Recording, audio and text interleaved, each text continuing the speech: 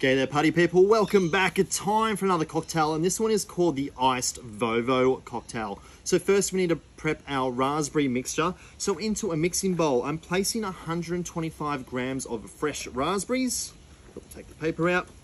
And next, 2 tablespoons of caster sugar, and we're gonna add that in like so. With a fork, we're gonna start mashing those strawberries round and mix it all together till it's all broken down.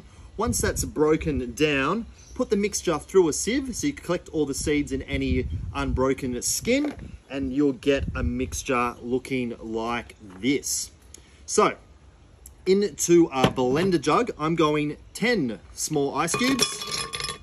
I'm doing our raspberry mixture into that, like so. I'm also doing 1 full cup of chilled coconut cream. So we're going to place that in there. And next, I've got some Malibu here. So I'm adding half a cup of Malibu into the blender jug. Then here I've got some Chambord, and I'm adding 1/3 of a cup of Chambord into the mixture. In like there. I've got some grenadine, so we're just going to do 1 tablespoon of grenadine into that. And we're going to give this a really good blend. So I'm going to go blend this. See you back shortly. Okay, I've blended up the mixture now. So we're going to prep our glass. So on a plate, I have some raspberry topping and some shredded coconut. So we're going to dip the glass so that's rimmed with the raspberry topping, and then dip it into that shredded coconut. So it's going to look like that. Yum.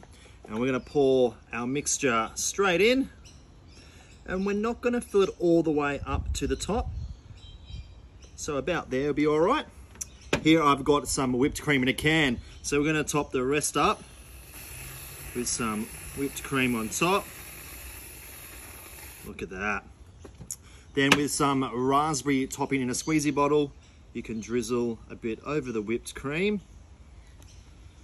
And then grab your Iced Vovo Bicky and pop it into the side like that.